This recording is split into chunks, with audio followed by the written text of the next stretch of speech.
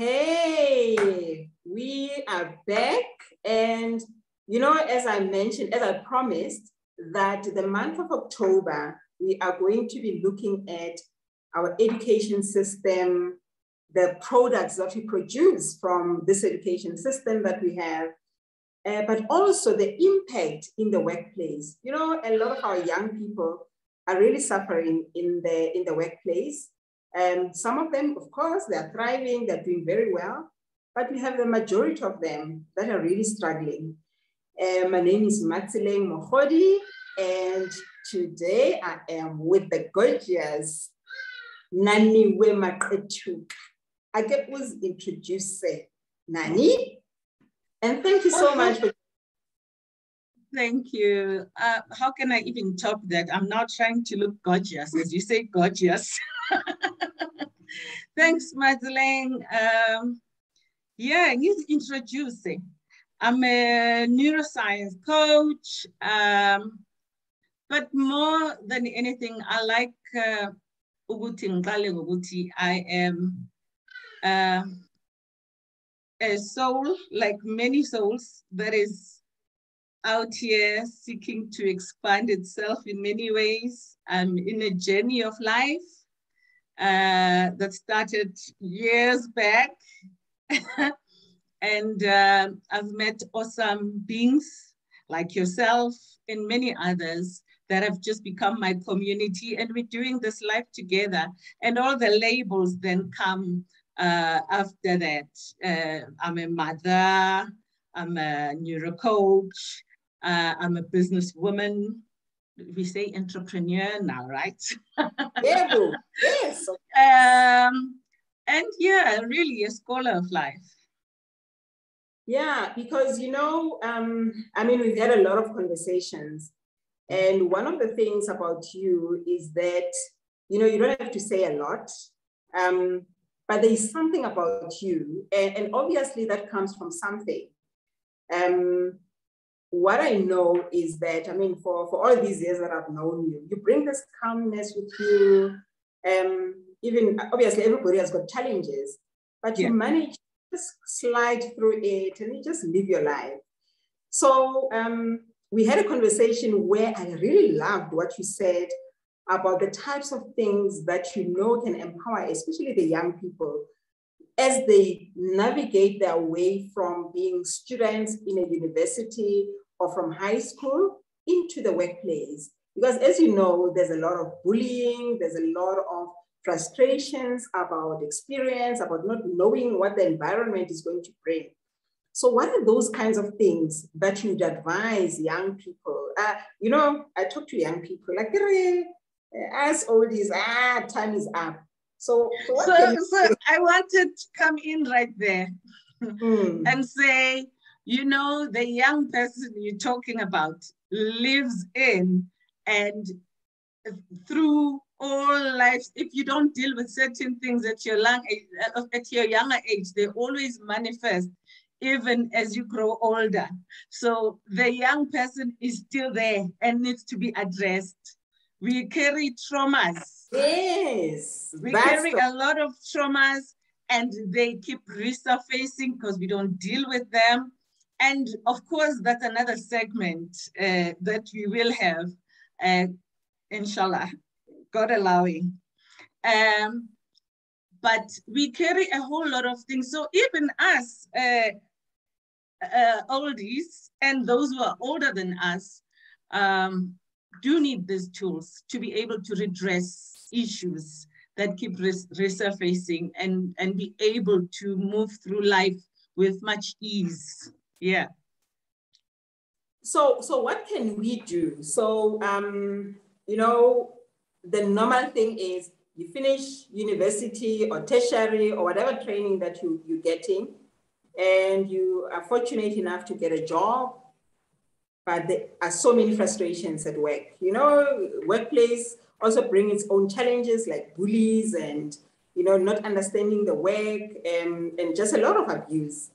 So what are the kinds of things that we can use to really help people to align themselves with what is going to happen? Because I love the fact that you say you workshop your mornings. What does that mean? Yes. What does that Well, mean? What I can tell you now, had I not started this practice, morning workshop, my morning workshop, this is years back now, and I've gotten better and better at it. Had I not started that, I don't know where I would be. Precisely because of the challenges that you have mentioned, one, and also having just dealt with a lot of trauma in my life that shows up in everything. you mean your own personal life, or you've gone through some traumas, but because of the because of the morning workshops that I have with myself, that has been, you don't throw things under the carpet. You literally say, okay, hello, adversity at work, or trauma, or whatever. Okay, so let's deal with it. What and bit by bit, there's no longer space for trauma to show up, and trauma keeps disappearing and it's gone, because then there's nothing to hold on to. You're dealing with this, the bully aspect in your morning workshop. You're dealing with, but here's the thing that's most important before we go far, Matseling. You cannot fix anything outside of you. Please say that again. Because we normally look outside for solutions. You cannot ever fix anything outside of you. You can go to work with your boss being Matseling, who's completely brutal, unfair, unkind, and just almost feels like she hates you. Can I tell you something? You can go to work and say, today I'm going to tell her off. That doesn't fix anything. That doesn't fix Matseling. It depletes from you instead. Or you can say, Bazomtola. You will never be able to fix any situation around you from outside of you. It always has to come from within. This is why the morning rituals, the workshop, if you want to have it that way, this is why it is so important, because you are dealing with you. Yes.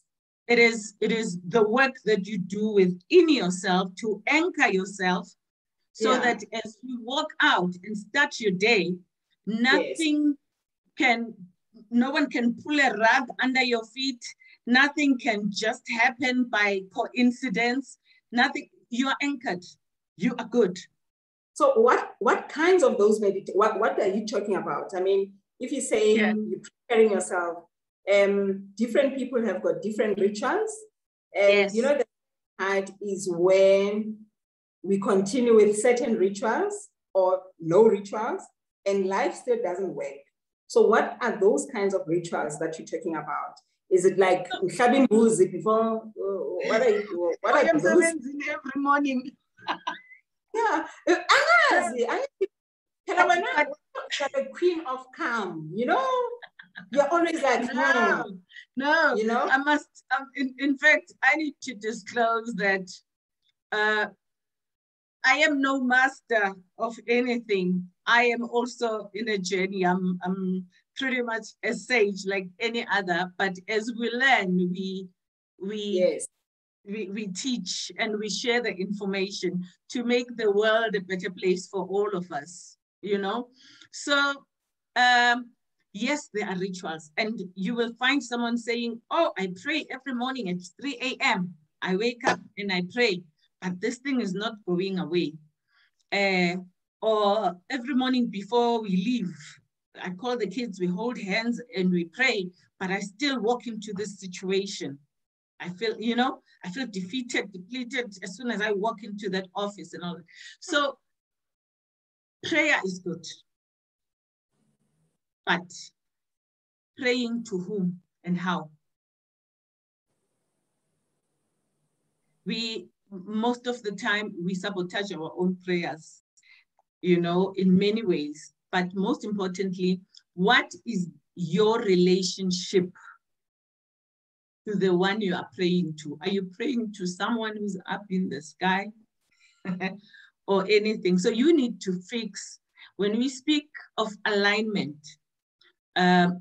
we are spiritual beings, because when we die, this just dies and loses form and everything, but your spirit lives on. And thus we are spiritual beings having a human experience. Now, what is alignment to your inner being? Alignment to your inner being is literally, in a very simplistic way, I'd say synchronizing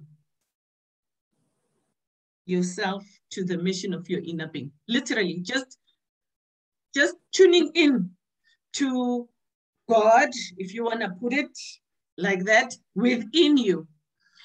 Tuning into whatever superpower that you need to stop and tune in, so that when you walk, you know you have fully surrendered your thoughts in the way that would say, or whatever. You have fully surrendered it all to say, you know what, I am pulling back as me, inner being. God, just literally guide me.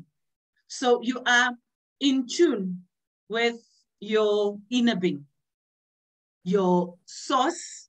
I Your believe in source, you, and the real you, and we all have that, and that is God that resides within us. And look, I come from a very staunch Christian background, you know, very staunch. And I have always seen God as, growing up, I've seen God as the external being that is up there in heaven. Even as the Bible keeps saying to everyone that the kingdom doesn't come by observation, but it is within you. We still don't get that. So says the Bible that we read.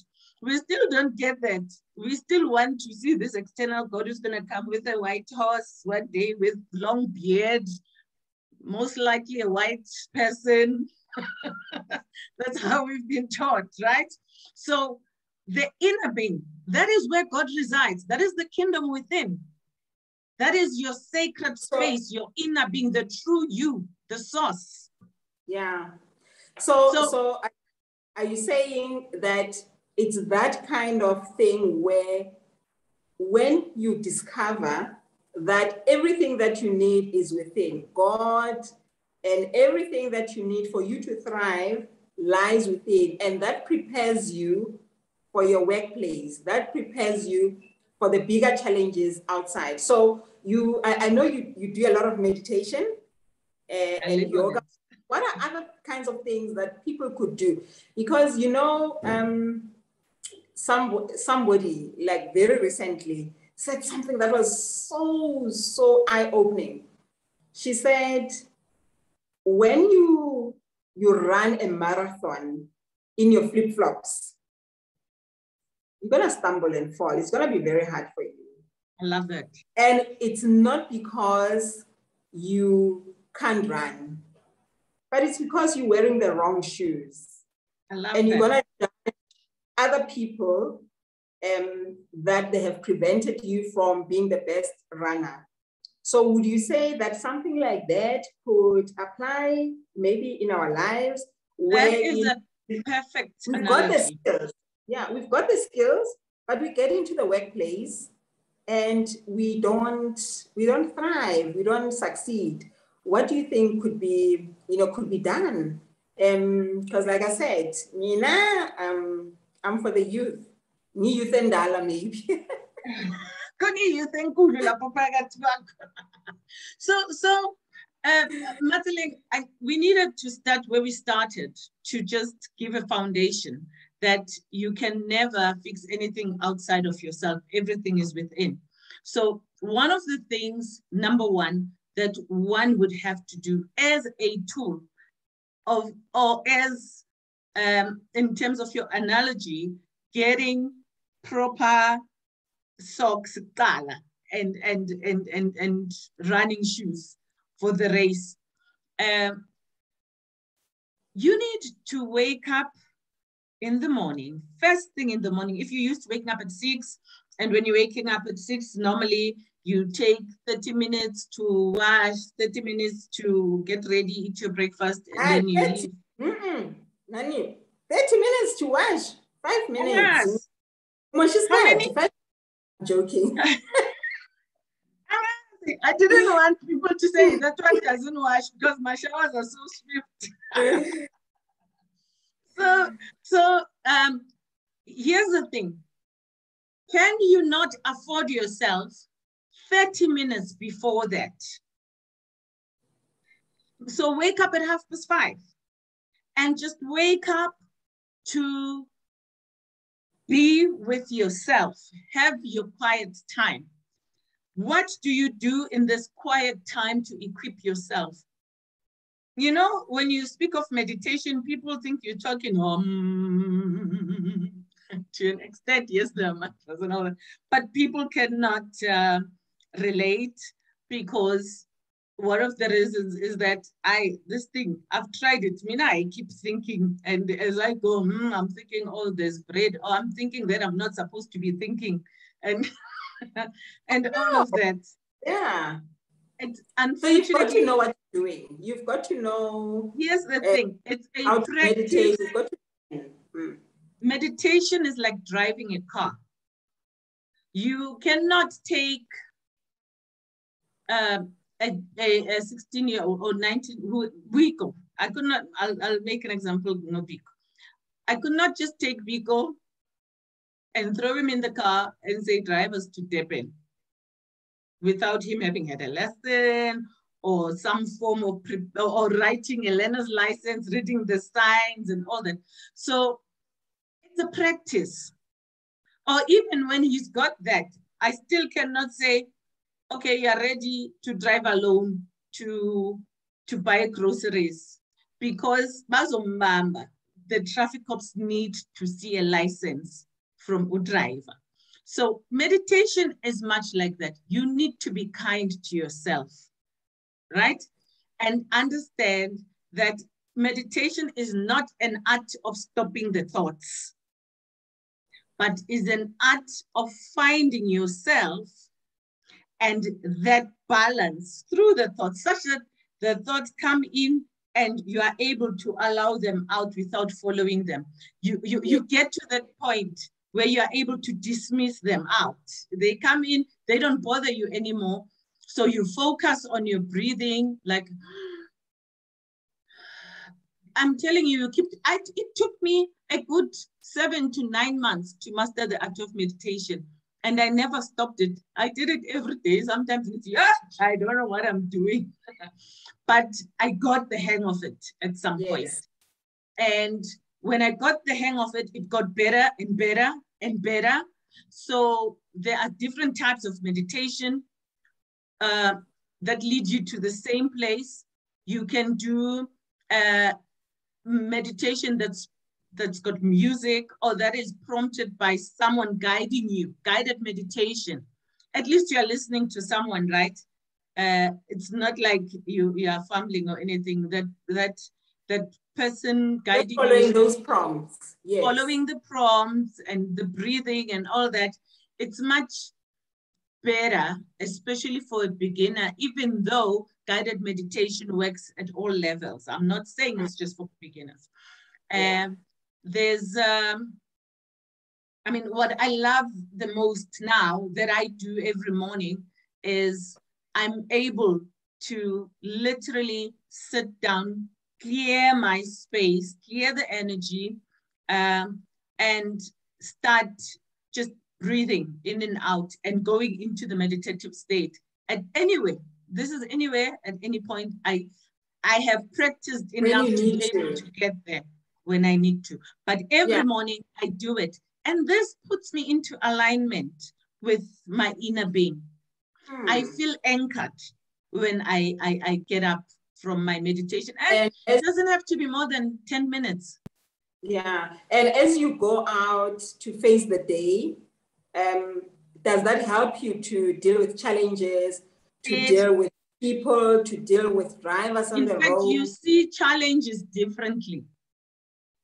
You see challenges from a different perspective because you have removed the resistance. What meditation does, it removes resistance. Because remember, when there's a problem here, I build my own resistance of it. And maybe I have a resistance towards this boss of mine or colleagues or the lecturer or whoever else. And it keeps building. The momentum goes up, and then they frustrate me. I can say all sorts of nasty words about them. But what meditation does, you cannot reach that state and still have the resistance. It releases the resistance. So by the time you walk out and you see the boss, you see them for who they are. And you are dealing with the problem internally, not externally, as we said earlier. Yeah. And this doesn't have to take anything more than 10 minutes, 15. I've gone to a whole lot of minutes. I need to stop myself sometimes a day on a meeting. No, but I love the state. So sometimes it's important to do that, because if you think about it, we've got 24 hours in a day.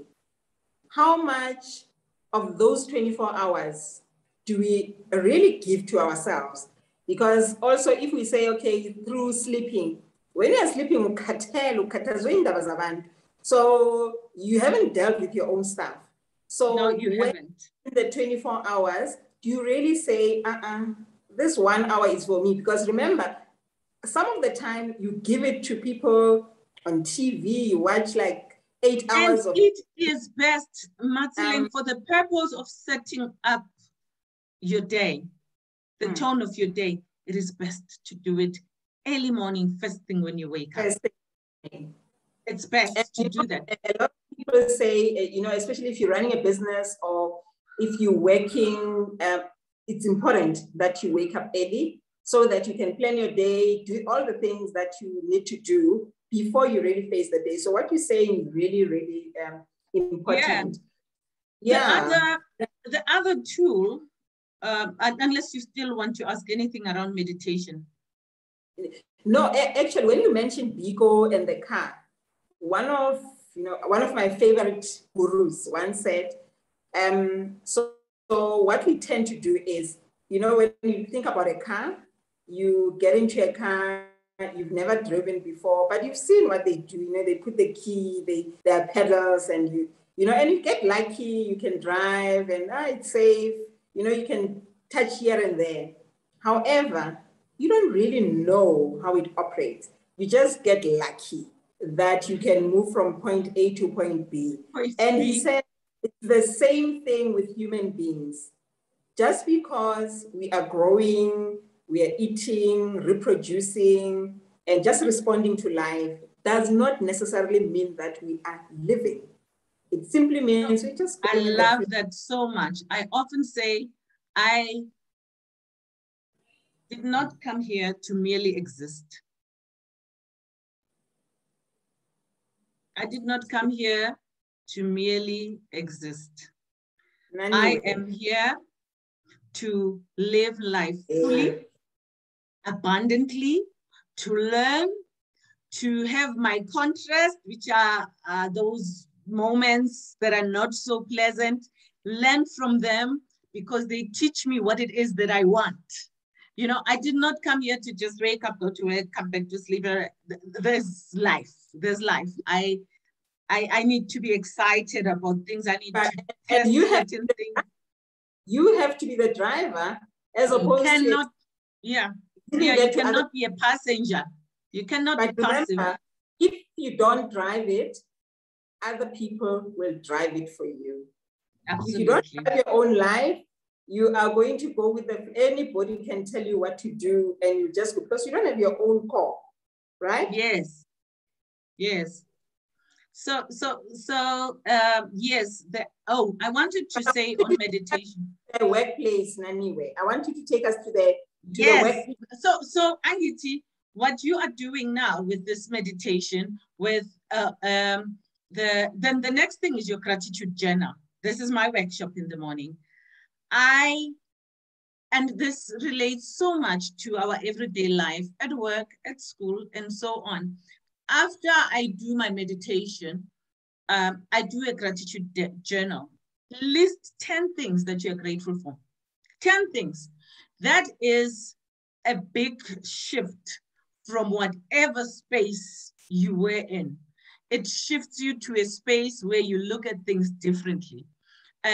What do I mean? I mean, if I say I'm grateful for my job, I'm grateful for the fact that, I'm grateful for my comfortable home. I'm grateful for awesome sleep that is restful. But here's a trick. You always have to put a because.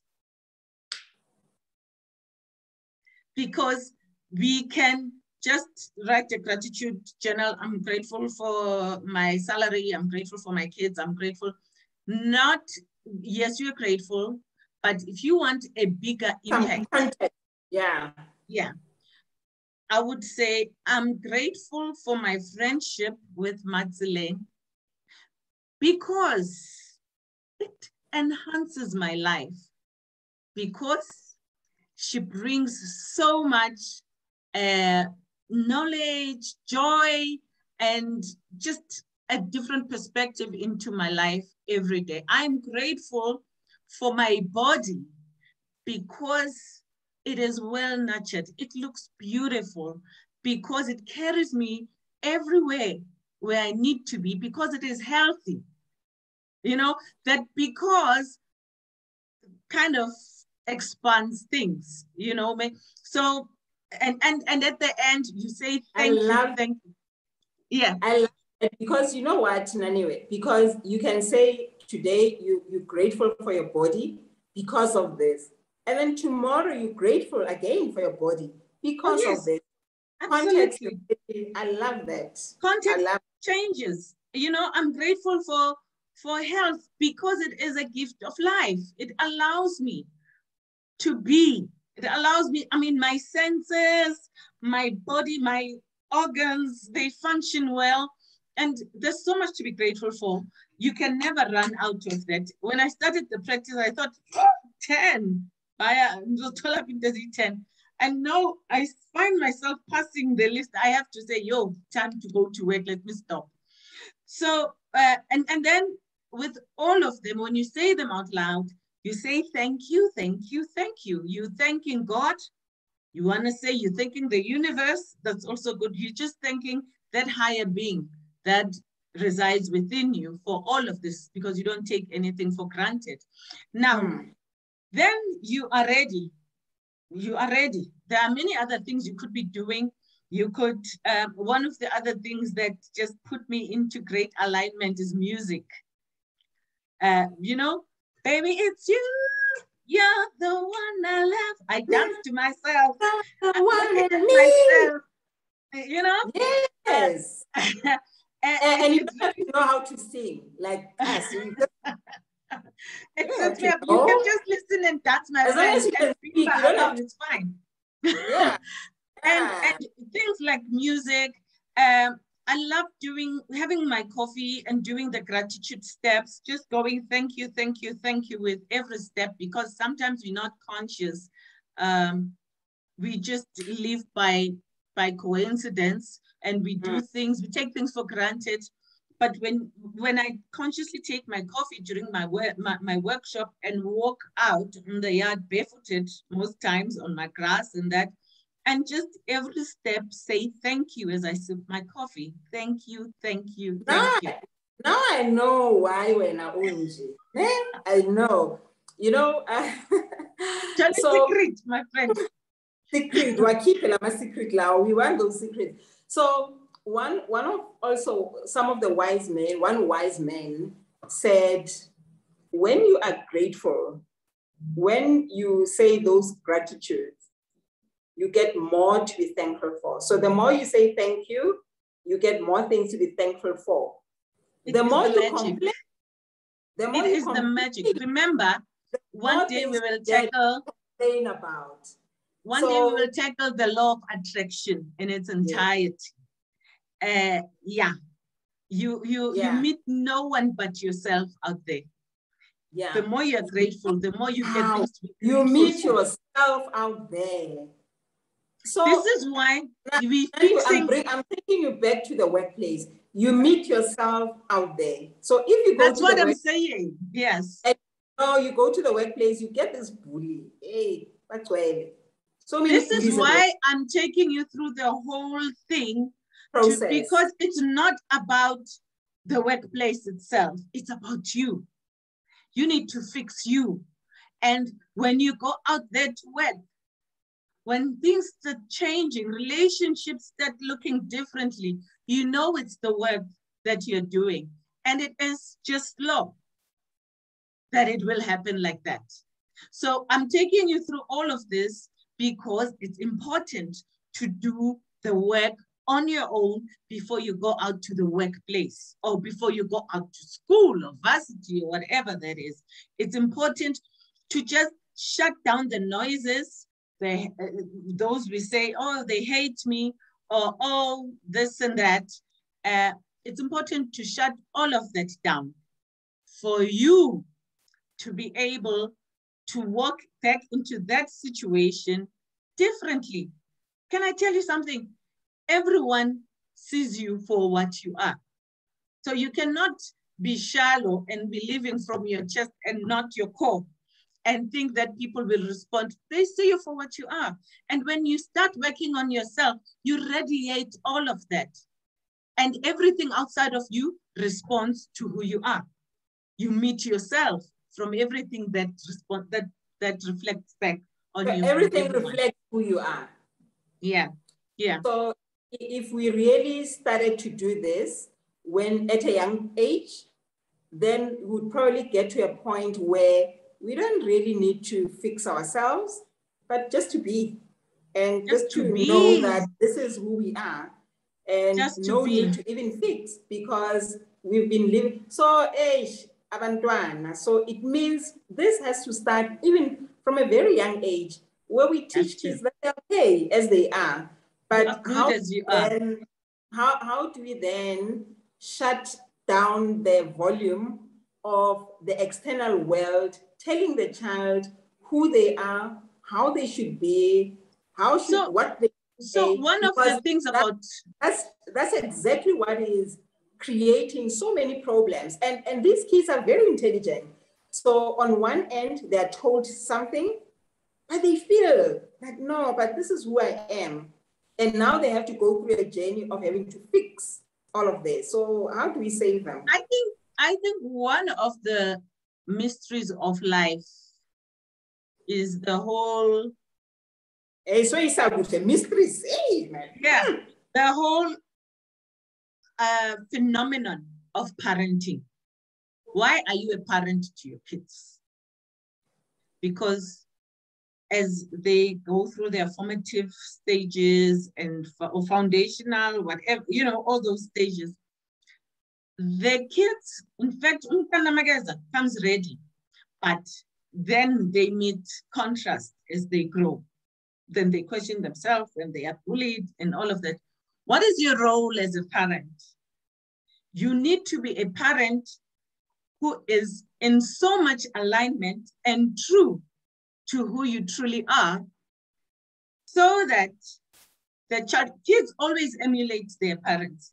If a child sees you, this is why you are a parent, and one of your functions or your duties is to guide. And you guiding not because these kids don't know it. Remember, they are a soul that came fully loaded and they know everything. But you can only impact them positively when you yourself are aligned. Or you are going to instill more fear and more of this and more of that. So we need to be able to find ourselves first. you know, before you even respond, when the child comes in, they bullied me, so and so did this to me, or they took this or whatever. You need to be able to say, if you're not in the right space to respond, then at our time, I can't believe that time flies so. I know. There's one last aspect that we need to do though. Yeah. So you need to be able to say, okay, hold on, and okay, let's talk about it now. Calm down, I'm coming to you. But by that, you are also connecting with yourself so that whatever you say, because what we say, you know, I like the phrase that we language ourselves to disempowerment. Sure. So you need to be a parent who is well equipped with all the tools to be able to deal with it. And unfortunately, yeah, but can I tell you something?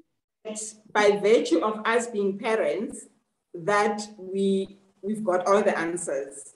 We don't. We can't assume that we are the right influencers, because that's also another problem where you by virtue of being a parent, you can tell. You cannot be a know-it-all. You can. So when you're a parent who's aligned, who's conscious, you are able to guide and able to say to your child, how do you feel? What do you think? You know, address it in a way that would really make an impact. But then again, not only parents, some kids, I mean, it's not their fault that the parent is not there.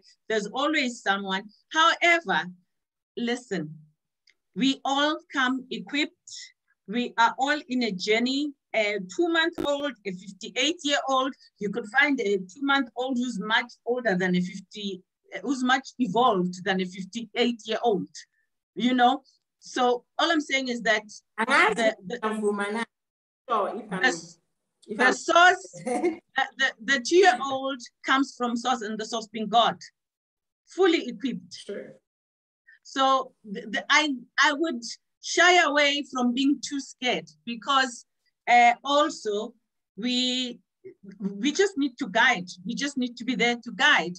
Outside of that, trust me, these kids are fully equipped as long as they're growing in a safe environment and they have someone to talk to. People, if there are real issues, people don't go to therapy. Please take your kids to therapy. It works. and stuff like that. But yes, you're making me think about something, Nani, when you're talking about age and, you know, numbers. I'm just thinking now, maybe 1 to 50, there must be a world or some country that's for 50-year-olds and above.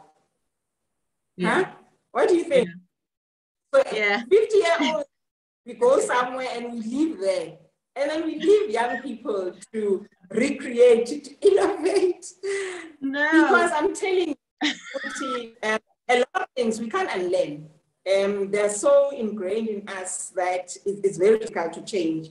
But a lot of problems are because of us oldies insisting that this is how things are done, this is what needs to be done. And you look at these young people, 20-something-year-olds, 30-year-olds, they're extremely intelligent, but they are still belonging to learn. We cannot be shipped to the planet. There's a lot to learn from the young ones. How are we going to learn and evolve? Don't ship. The young ones must stay and fix the world age. They don't want to be fixing. Fix what? Why do you mess this up and expect don't ship us, my friend. Don't ship us to a different planet.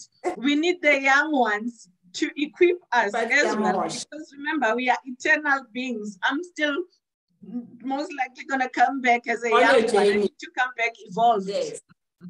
Yes. So going back to the workplace, there's also one tool that I really, really like. And it's called the list of positive aspects. Right? I've got this very hostile environment that I'm working in. And I literally go there because I need my salary. And not only that, I I'm even attending therapy because I'm just not coping. It's too toxic, or whether it's the boss or colleagues or whatever. So one of the things, if one is going through that, one of the tools that really, really, really work well is a list of positive aspects. Whatever your issue is, say, just give me a scenario or a subject that could be. Let's say in the workplace, there's a boss that criticizes everything that you submit, whether you do your project on time or, they just criticize, they find the fault. Here's Pete, who will tell you, I've been with this company for 40 years, before you were even born. We don't do it like that here. And Pete is always walking around with this red pen. What did he say? Pete. Okay.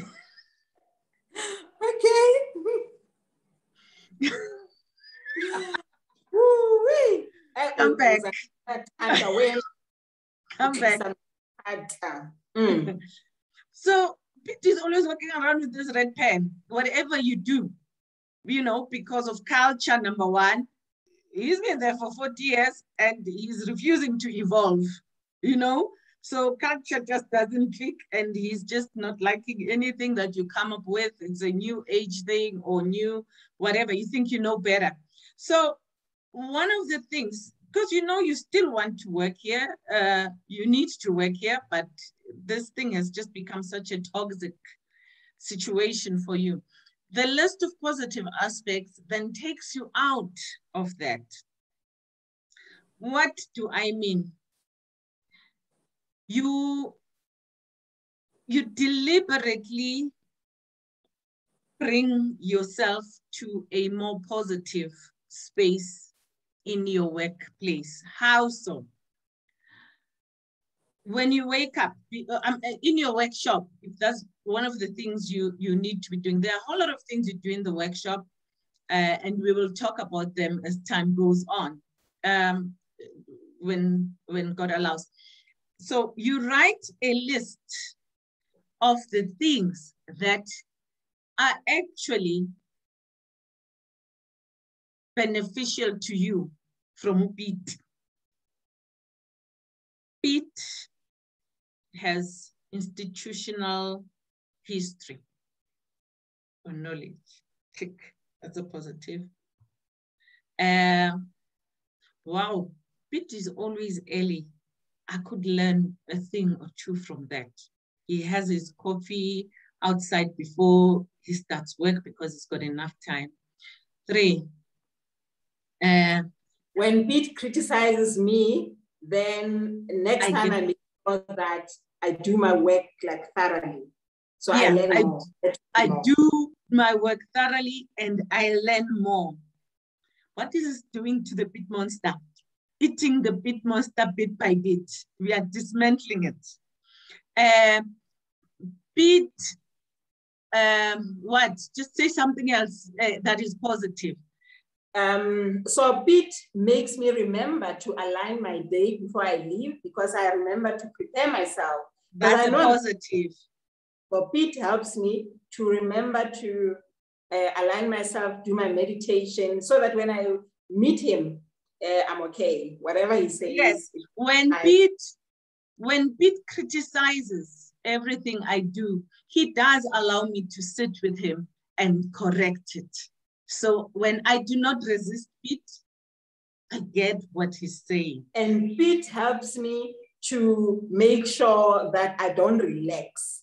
And when I'm the best and the business can't do anything without me in that aspect, then I become indispensable for the company. I become indispensable.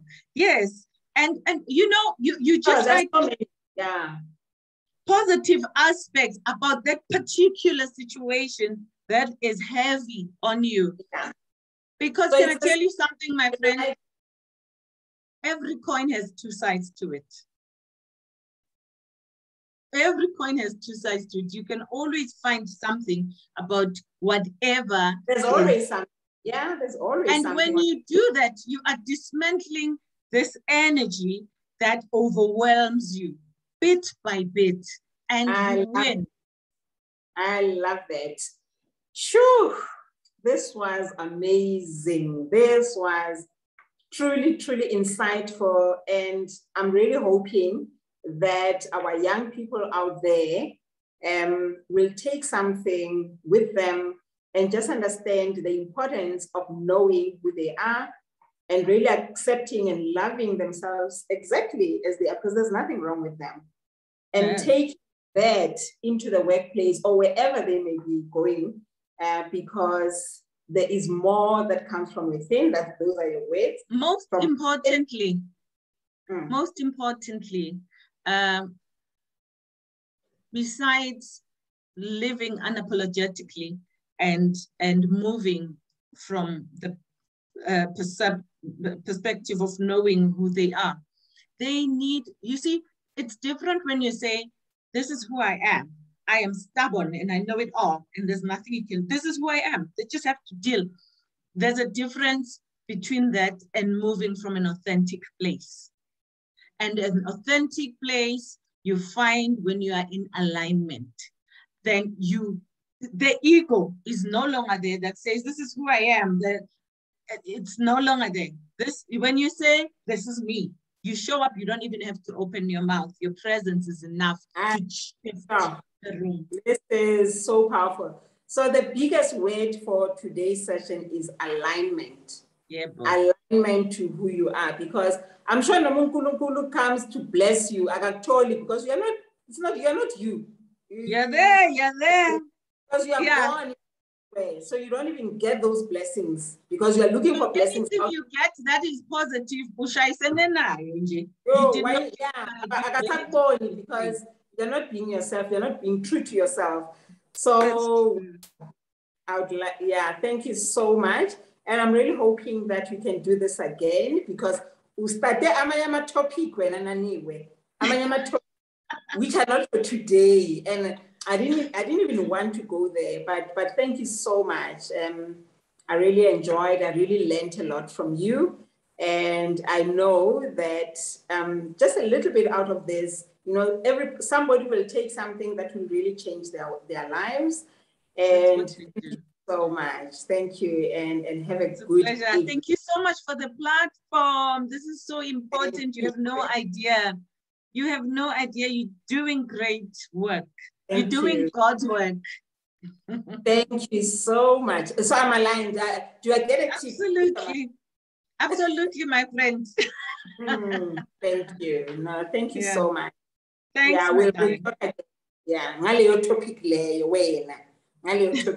Anytime.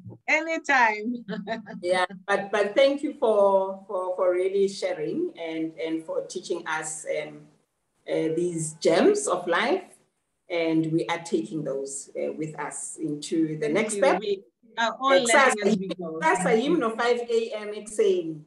Yebo, 5 a.m. club. Okay. Thanks, my darling.